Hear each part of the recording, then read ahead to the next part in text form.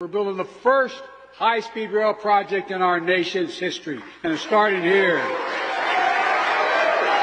This massive federal investment takes us one step closer to high-speed rail as a reality. This is a game changer because this allows us not only to bring state-of-the-art high-speed rail, trains going 220 miles an hour that are fair comparison to what they've done in Europe and in Asia, but it connects the San Joaquin Valley to the powerhouse of the economic centers of the Bay Area, San Francisco, Nancy's beloved city, as well as Los Angeles. And it really, too often, the San Joaquin Valley has been kind of the stepchild in California.